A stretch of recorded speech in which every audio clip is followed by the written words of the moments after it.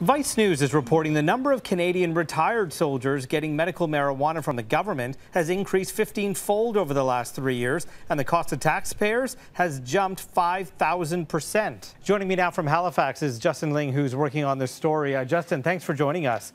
Let's talk about the bottom line here and how many millions are Canadians spending on this?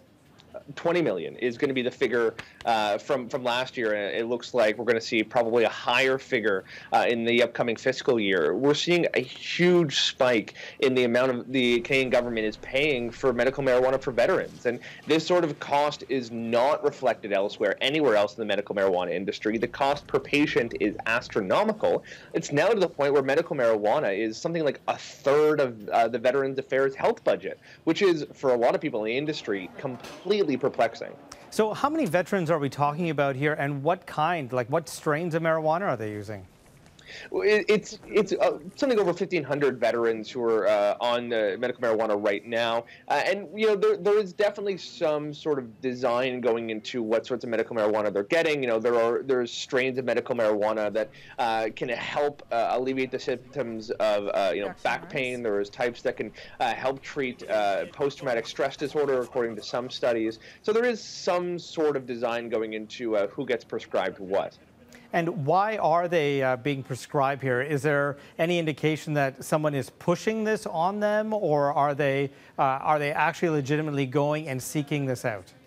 This is the big question. So, 2 years ago, there was only about 100 veterans on medical marijuana. It cost the government about $400,000 a year. It was generally regarded as a pretty small but reasonable program. Now it's ballooned to so large, over 1,500 veterans, over $20 million, and there's no real clear explanation of why that's gone up so high. When it was studied by Veterans Affairs Canada and the Auditor General, it was found that just 4 doctors were prescribing something like half of all the medical marijuana prescriptions for veterans. So why is that? And we started looking into it, and this was kind of the basis of our investigation. And what we basically concluded is that it looks like there's a small number of consultancy clinics, like groups like Marijuana for Trauma, based out of New Brunswick, who are signing up veterans for medical marijuana, hooking them up with doctors, and then referring them to medical marijuana vendors. And there's nothing necessarily improper or illegal about this, but what we're seeing is that those medical marijuana vendors are either paying referral fees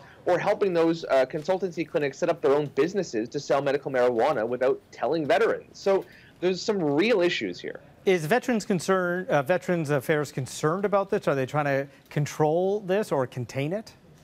Oh, they're absolutely concerned. Inside Veterans Affairs Canada, my sources are basically telling me they're very worried that there seems to be no follow-up or real review of how these veterans are being prescribed medical marijuana, which could certainly, in some cases, exacerbate post-traumatic stress disorder or could lead to mental health issues. And they're very worried that they're basically getting gouged, that they're paying so much for each veteran to get medical marijuana, and there appears to be a problem. And the problem appears to be that certain companies are simply charging $5 more per gram than other licensed producers that sell medical marijuana. So there's a real problem here, and Veterans Affairs Canada is in the middle of investigating it. All right, Justin, thank you for joining us. Thanks for having me.